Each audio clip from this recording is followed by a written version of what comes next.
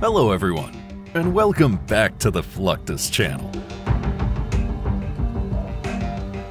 In a fighter jet, its engines remain the linchpin of all sorts of operations.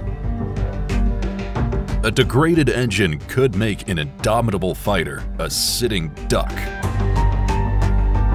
That said, the US Air Force goes above and beyond when keeping their engines in prime condition. In this pursuit, testing them while fixed to the fighter remains an effective and essential method. But running these monstrously powerful engines on the ground requires some bizarre yet innovative techniques. The requirement to test an engine may arise at any given time. While all the air bases do not have the capability to test engines, a makeshift solution would be the ultimate panacea.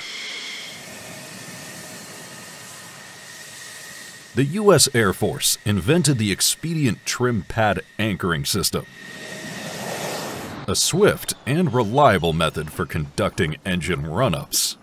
With the use of expedient trim pads, fighters are put to the test while resting on an existing runway. The anchor system has a restraining cable laid across the runway and is connected to two anchor groups on either side. An anchor group is a collection of individual anchor stakes.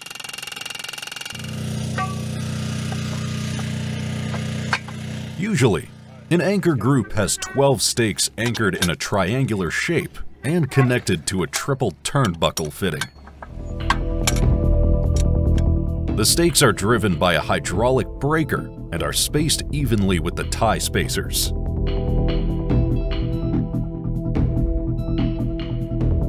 The tailhook is engaged to the cable during the run-up, as the cable holds the aircraft in place.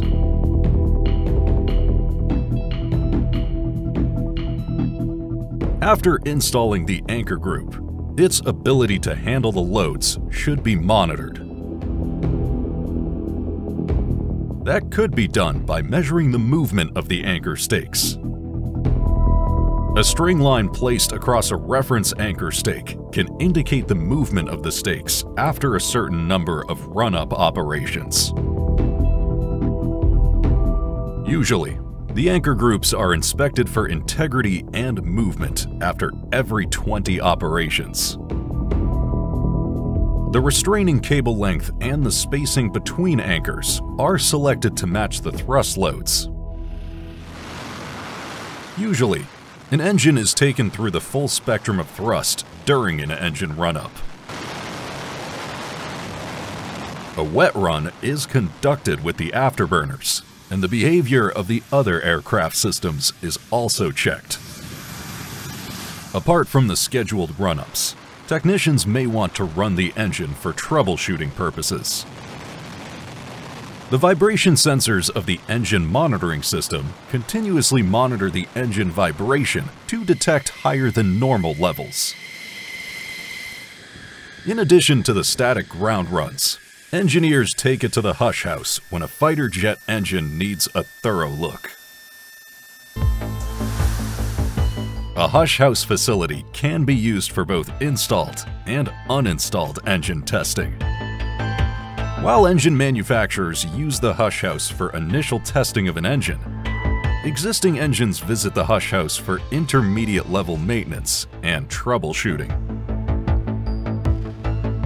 In F-16 turbofan engines, a ground instrument named the Comprehensive Engine Diagnostic Set is used as the interface to collect data. It communicates with the engine components, such as the engine diagnostic unit and the digital electronic engine control, to record vital parameters. In addition, it records the fault codes initiated by the electronic engine control and provides in-depth details for troubleshooting purposes. TESOL is basically the last line of quality assurance between an engine that might fail out on the flight line and cause damage to the jet or risk mission or pilot's life, and a perfectly running engine. It's test cell's job to be able to run the engine through every single possible existing parameter to make sure it's working exactly as it's supposed to. Regardless of the high integrity of the aircraft engines, there remains a non-negligible possibility of a sudden, unforeseen failure. On such occasions, fighters may have to land at the nearest airbase.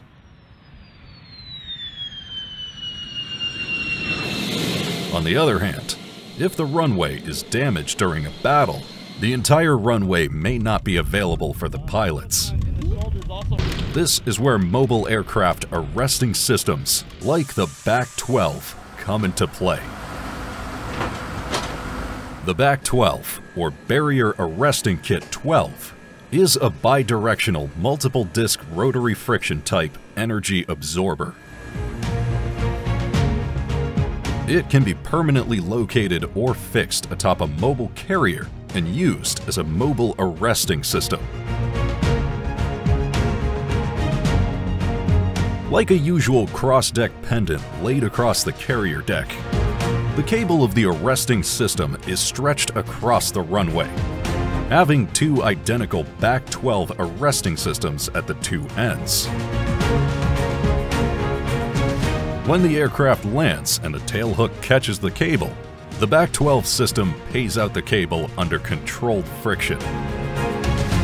The kinetic energy of the moving aircraft is transferred to the arresting system and then converted to mechanical energy as the reel pays off. In addition to the mechanical energy, a significant amount of energy is dissipated as heat as well. The mobile BAC-12 system can be installed on soil, asphalt, and concrete. The trailer that carries the arresting system is anchored to the ground via its anchor points. You're going the correct way, that's what you're at. Just like the reliable safety mechanism of the BAC-12 on compromised runways, pilot training for operations on contaminated runways remains a staple for mission readiness. The U.S. Air Force tested their F-35A multi-role fighters in icy conditions and proved the ability of the fighters to operate in icy conditions. They operated the fighter in sub-zero temperatures with a runway condition reading, or RCR, of 7. It indicates the friction coefficient between the runway surface and the aircraft tires. A higher RCR number indicates a dry runway, hence better friction.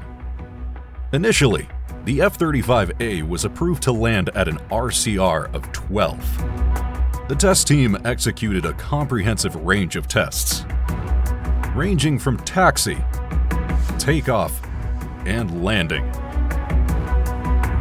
and claimed the capability to operate at an RCR 7 runway. In addition to the icy runway operational tests, the team conducted drag chute deployment tests as well. While none of the F-35 fighters came with a drag chute, Norwegian F-35A fighters were required to have a drag chute fitted to them. The unique operational and environmental conditions in Norway necessitate having a drag chute fitted to its fighters for safe operations on wet and icy runways. The drogue parachute was retrofitted to an aerodynamic pod positioned between the two vertical stabilizers. The pod was designed to keep the initial radar cross-section unharmed, thus maintaining the stealth of the fighter. The chute is made of Kevlar and can be released from the pod with a push of a button from the cockpit. Upon decelerating, the same button is used to detach the chute from the fighter. Akin to the F-35A parachute, the B-52 Stratofortress uses a parachute for the same reason. Unlike fighters, a bomber like the B-52 is extremely heavy, and stopping one upon landing is exacting. This becomes more challenging if the runway is slippery. To cater to such scenarios, the B-52 is equipped with a drogue parachute to decelerate the aircraft upon landing. The parachute is stored in a caudal compartment and releases at 170 knots. Initially, the white-colored pilot chute deploys, pulling the colossal 44-foot diameter drogue parachute out. The ribbon parachute used in the B-52 can be used for more than 50 landings. While the aircraft and associated equipment continue to evolve, improving safety and mission readiness, their counterparts on the ground, which is the runway, deserve a pat on the back for their silent service. The condition of the runways plays a pivotal role in successful aircraft operations. With that said, tests are conducted to evaluate the change in runway conditions over time. While waiting decades for real-world data is fruitless, the U.S. Army Corps Engineering and Development Center developed a machine that could demonstrate 20 years of traffic in just a couple of months. It is the Heavy Vehicle Load Simulator Aircraft System. This system pulls a wheel back and forth from one side to another, simulating aircraft movement. The system can exert a maximum load of 100,000 pounds and keep going for 23 hours daily. The team has initiated a test of the AM-2 airfield mats, demonstrating the movement of a P-8 Poseidon aircraft. The interlocking structure of these mats makes the installation super easy. Thus, airmen can establish a functional runway using mats in a matter of hours. The motive behind the testing is to gain a better understanding of when an airfield will fail and require renovations. This helps to take proactive measures and maintain mission readiness. One of the crucial characteristics of a runway is its friction. A change in friction has numerous implications for aircraft operations. Knowing the right friction value can mitigate many operational challenges. The RT-3 continuous friction measuring equipment is the newest addition to the Air Force. This equipment provides accurate data and avoids the trouble of manually calculating the frictions.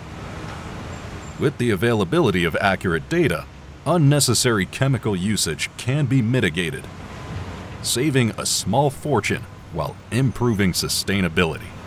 The system, it calculates the friction of the different parts of the airfield, such as the runway and a mass parking apron, all the other taxiways and aprons, to be able to let the pilots and maintainers know how safe it is to tow or for an aircraft to take off. On a runway, one of the main reasons for the change in friction is rubber deposits. Hence, removing rubber deposits will help reinstate the friction values. The Prime Base Engineer Emergency Force, or Prime Beef Teams, are responsible for removing rubber deposits. With the use of a utility vehicle, a solvent is applied to the runway's surface and then thoroughly brushed for effective cleaning. This dislodges the rubber particles from the runway surface. As a final step, a blast of fresh water removes the rubber deposits, giving the runway a fresh look. It is quite evident that the upkeep of runways is integral to maintaining the engines of the fighters. They remain like links in a chain, interdependent on one another, sharing the acclaim for bringing home each soul they lifted above and beyond. That's the end of this video. I hope you enjoyed it. Make sure to subscribe to this channel so you don't miss any of our new content. See you next time.